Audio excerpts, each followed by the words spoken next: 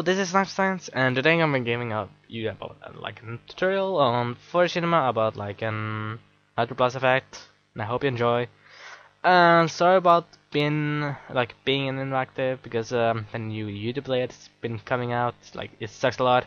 Um, like standard backgrounds, they don't have any banner. Only the party people can have like a background. It sucks a lot. I hate it. But anyway, I'm gonna be going for making this tutorial. Just gonna open up 4D cinema. Should probably have been logging off my Skype. Oops. Oops. Don't watch my Skype.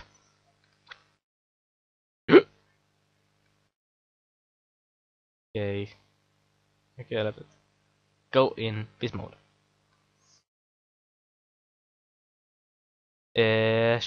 This tutorial shouldn't be so long. Sorry about my voice. It's a bit like almost like it's despairing a couple times. But I'm gonna show you what I'm gonna be learning you about. Is an I probably have the file for it in my C4D file. Yeah, here it is.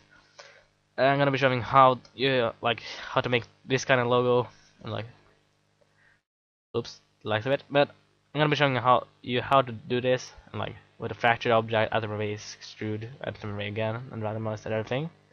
But I'm just gonna open up my Light Studio so that I can use that I will be giving on 300 subs. It's saying I'm gonna be doing a background giveaway, but I'm gonna be changing that to something else.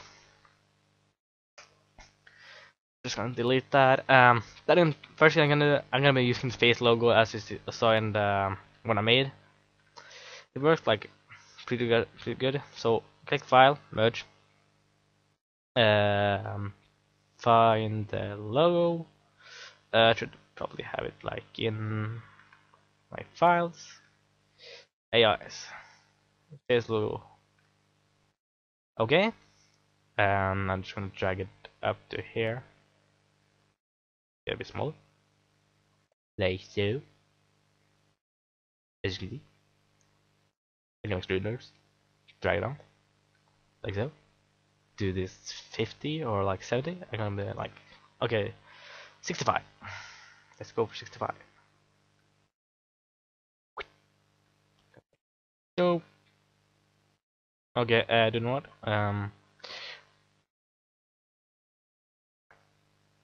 Okay, 50. Caps, going caps. Do fill cap, fill cap. Do this 1. And, whoa! Not 12, 1. As you can see, you don't, when you're editing your logos and everything, you want to preview, you don't need to have your global illumination on, just have ambient occlusion, color correction, object glow for getting the glow and everything. As you can see, you can get it like in pretty much like fast preview. So duplicate your logo, hide the other one, click on this one, go on plugin. You need to have NitroBlast, but you're gonna be using that. It works with browser too, but it's NitroBlast is like you get like more nice cuts on it.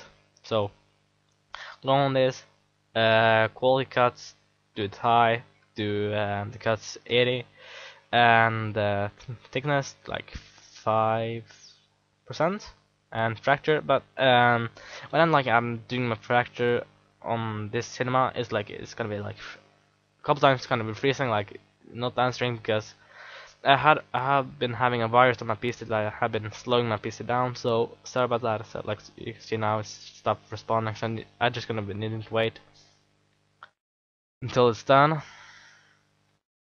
So now it's like cuts 80 parts of the logo. Now you have like 2 materials. Go on the yellow one, click on the color. Go on here, just click like it's going straight like in gray color. I'm gonna be choosing like a dark one like this.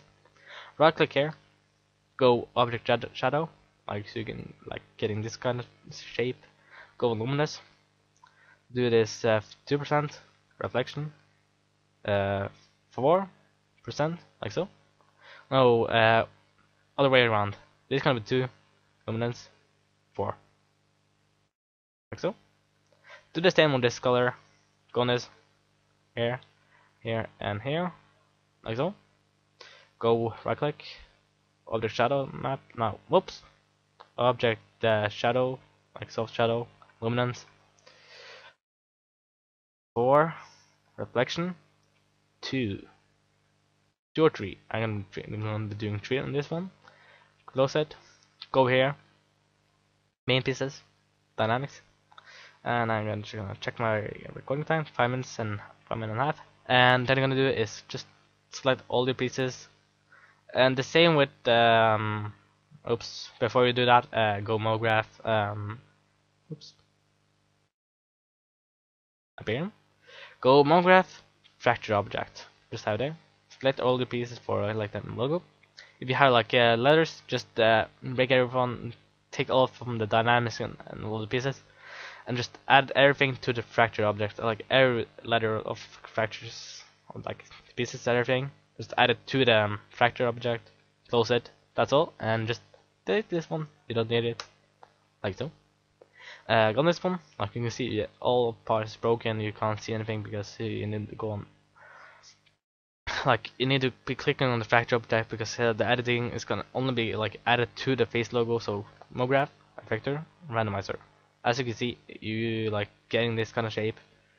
So that you're gonna do is do the strength like 7% or something, like so.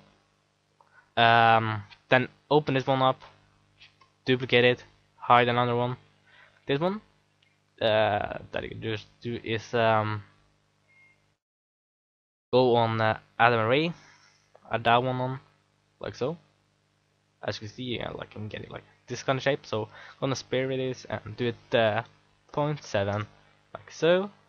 As you can see, I think it's kind of like a bit too big, so like 0.5, it's much better, like so.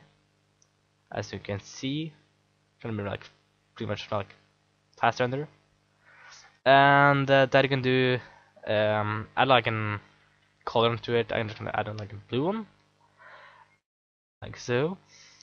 And that you're gonna do is this one again, like duplicate it again, hide this one, click here, just like take the moving tool and like pretty much click here, go caps and do the 0, and just like kind of drag it a bit back so you get like some parts of it, like not everything. I'm just gonna choose where I want mine. As you can see, I'm probably gonna be like having like that. Looks good. And add the blue material on, like so. And one thing we can do is that first you can do actually is create a new material.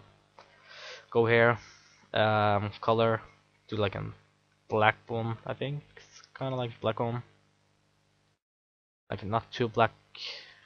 And go here, object shadow, go luminance 4, reflection even 2 or 3. And we're going to for doing 2, and I think it's like that will work. So just have it there, and what you're gonna do now is you have a fracture, duplicate it, like Control C, Control V. Oh, atom array. Oops, not that. Atom array. Add the fracture object to it. Like see, you can go like kind of bubbles on it. Go here, do this 0.1. Like it's all on the edges. That's everything. Just add them like the material onto it, like giving like a pretty nice shadow onto the some of the piece, as you can see here. Kind of like a bit black side of it. It looks good. It works for me. Like I'm gonna get like a bit shadow on it. And that you're gonna do now is duplicate the fracture object again. And that you're gonna do is like see, it's kind of lagging now because my laptop is not the best at it, but it's good enough for this. So just like drag it a bit back, rotate the camera again, and this one, click on it. Don't do anything else because you're gonna be adding a MoGraph effect randomizer to it, like so I can get a couple pieces. Like as you can see, you can like click on the fracture object again, and go another one, so you get like more pieces, like it's more spread. But I'm not gonna do that because I just I will just want to have one. That's pretty much it. What you can do is, or you can use different materials on everything you want. But I'm just gonna save mine. Um, that face logo, and just save it to my pictures, and that's it. Then you can just choose your angle, like choose that one, and render. Oops, what happened now? There you go. Okay, but while it's rendering, I'm just gonna pause it. Hello, I'm back. Now in finished rendering, it's like 4 minutes and a half, 4.5 minutes. And this is the look I got on the logo. I hope you like it, and if you want to see how to like kind of get this look on Photoshop, so be sure to comment in the description about it if you want to have like want to know how I did it. And I think that's all. So please comment and subscribe and like the video for more, and I'll see you next time, and goodbye.